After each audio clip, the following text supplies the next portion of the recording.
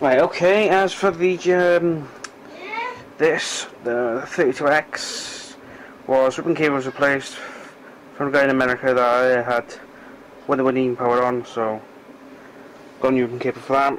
As for this, it's for the right on, I think. Or you can see, I think, better. Spindle, motor, her battery lifted up slightly, cleaned up, and everything's all done. 32X has all been redone, everything's all done now. So we're powering on, and then obviously switch this mode off. So you see, you may have a dry flash card there. So here we are.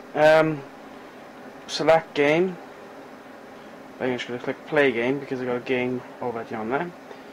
Yes, OS 17 is a dry flash card. Again in the US as well. Guy named Chris in it, and here is Nichols Cortex. So your old 32X system is actually working again. It's exactly the same unit you sent me, so yeah. So yeah, there she is, all working. Go, and she works. As far as I'm concerned, that works lush. Right, now I have two games to show you and optimate them. Luna and my PAL game, Sonic CD. I'm going to show you this working on this system. You're not going to believe your eyeballs. So watch this. Go in here now.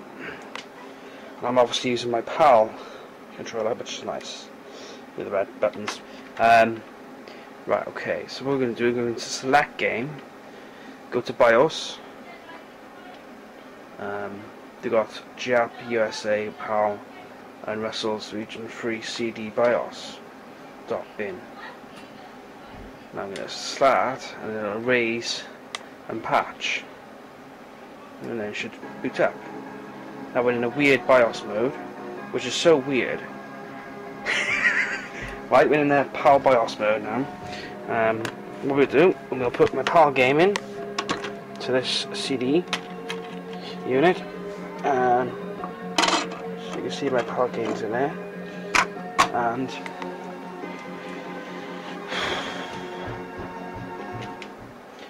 now, okay, I'll just reset this system.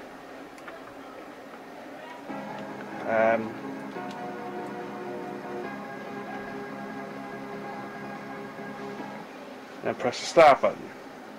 So here we have a Sonic CD booting up on an American modified console. It's not modified, no switches, no nothing modified to it at all. Just plug it in and boots. So that's cool. Yeah?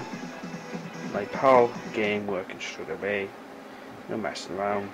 All because of that one flash card. Cool. Now, she goes.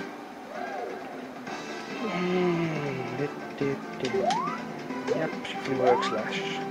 Right, okay, now I'm going to do the same, but with the American game this time.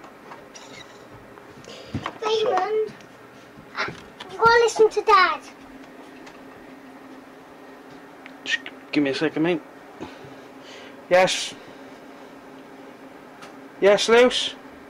I'm getting a Christmas tree, Dad said. Said about that. Always happens every time I get it. Just got to do something. We haven't had. Okay. So here's the game. Go straight in there. This time I'm going to select the USA BIOS, not the Region 3 one. It'll work, but I'll go to a select game. If I get the I go to USA BIOS. I'm going to see if I can put the CDX BIOS in there. Just for a laugh, see what happens. So just do that. I'm going to flash the USA BIOS, CDX BIOS. Don't know if it'll work. Ooh. Oh, it's just what we have. So the CDX BIOS does work. It's just a bit iffy. Okay. So, but select game, BIOS, and I'll go straight to that region 3 one. Now that'll patch or whatever you've got to do.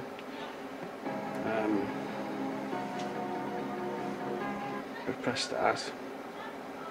It loads game.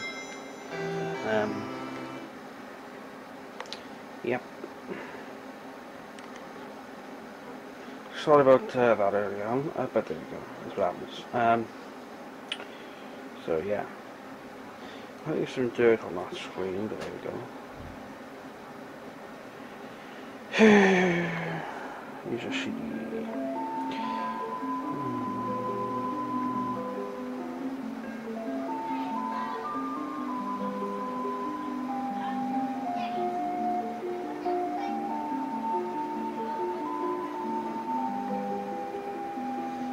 While you're seeing that, you can have a look at my console collection.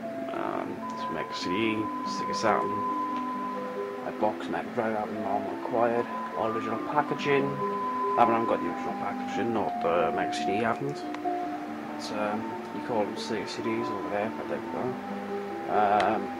The games I do have now have a copy of an original Cortex, which I've not acquired because there's a new retro game shop around the corner. So yeah, okay.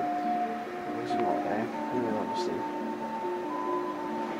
There's that, and the faulty unit up there, it's just be sold, and then I have an Amiga CD32 under repair for someone else. My brother's Xbox, and his PS3, worldwide VCR, my DVR. Well, DVD and HDD recorder. My dad's weird, just sorted out. A few bits and bobs, motherboard already is fixing. A few other bits and bobs, so let's just stop this a minute. Right, as for this, yep, so she fully works, boots, games, everything, so I'll show you this now with the ordinary bog standard BIOS. No cartridge in there. And she works slash.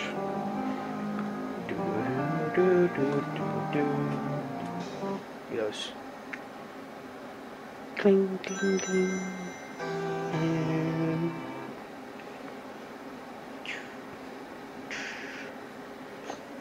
She works again. Thanks to me. Shouldn't power on when I first had it, but sort of the mechanism, sort of everything, which most people don't know how to do. I'll say I'm a smart ass, but some people goes, I don't know how to do it. Goes, give it to me, fix, done. Hey. But there we go. It all works. Beautiful, works perfect. So I'll leave it in, and thanks, dude. Sorry for the long wait, but it took me ages to actually get the parts for the 32X. That's the 60 there, when I first had that, I was done with it in a day. But as for everything else, it's all been cleaned up and be well looked after.